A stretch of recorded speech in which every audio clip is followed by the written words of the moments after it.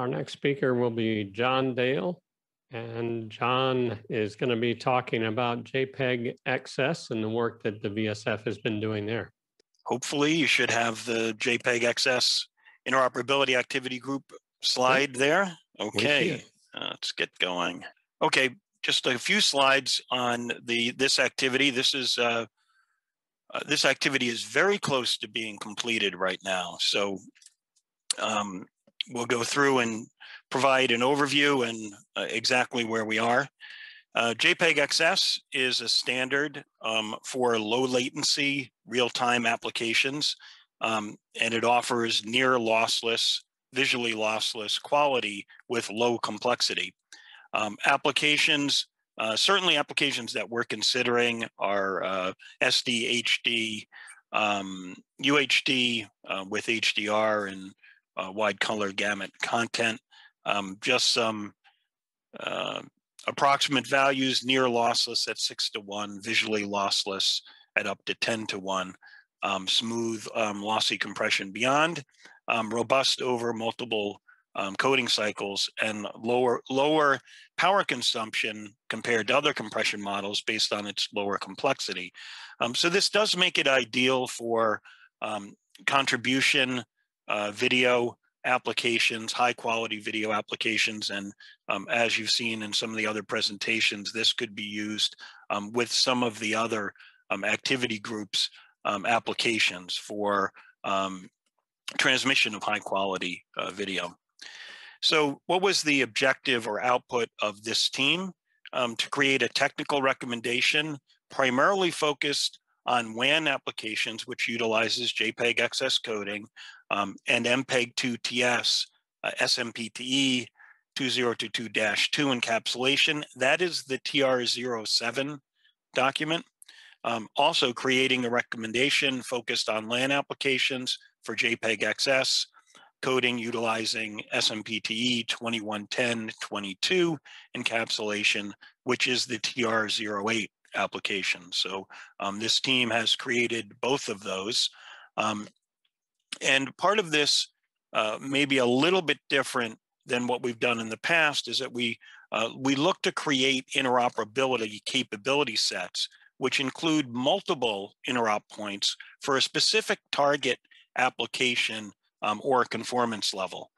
So there's applications and conformance levels for typical broadcast formats, which would be the roughly 2K formats and frame rates. There's also a level for 4K and 8K resolutions, including HDR and wide color gamut.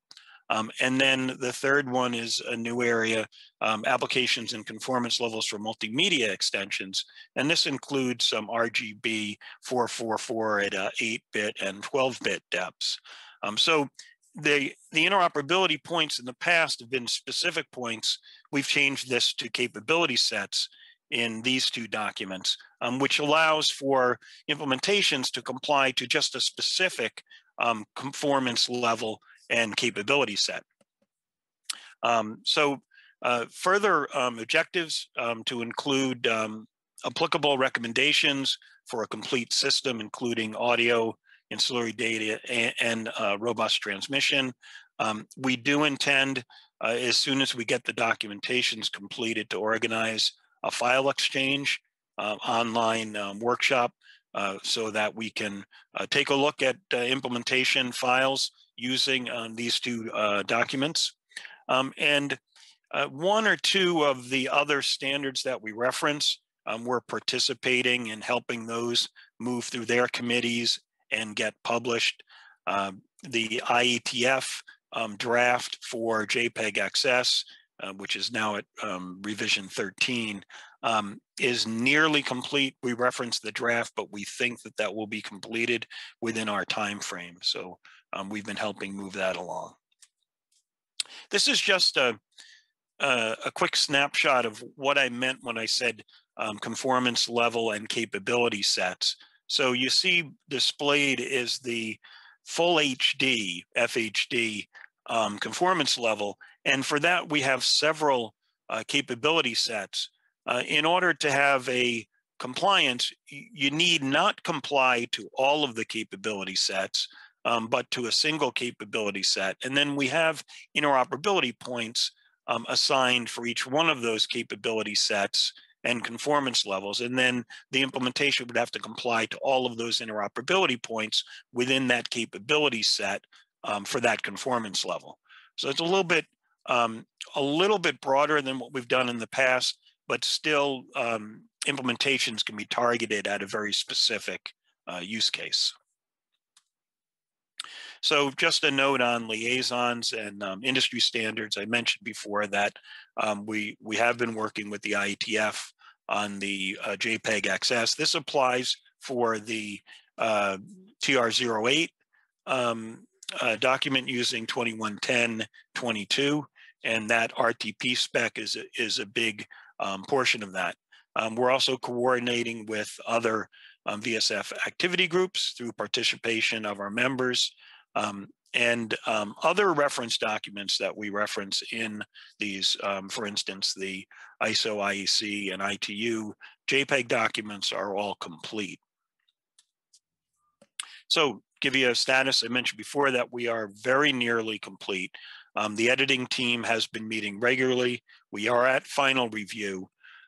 We have, like I mentioned before, we've cross membership with other activity groups to keep everyone in sync. TR07 has had minor changes. Final review is complete.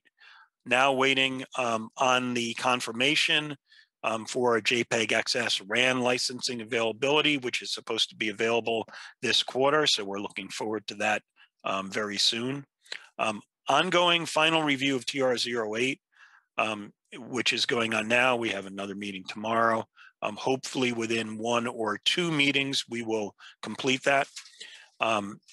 We're also waiting on the JPEG XS RAN licensing, since that's the same for both the TR07 and TR08 documents. And of course, the publication of the JPEG XS RFC. So we haven't discussed the file exchange workshop, but that will be taken up shortly as soon as we complete the TR08 document. And as I mentioned, I expect that we will have the documents completed within the next 2 weeks, since we're at the final review right now. Publication, we'll have to wait on the RAN licensing, but again, we expect that fairly soon. So that's the wrap up on JPEG XS. Excellent. Thank you very much, John. Appreciate that.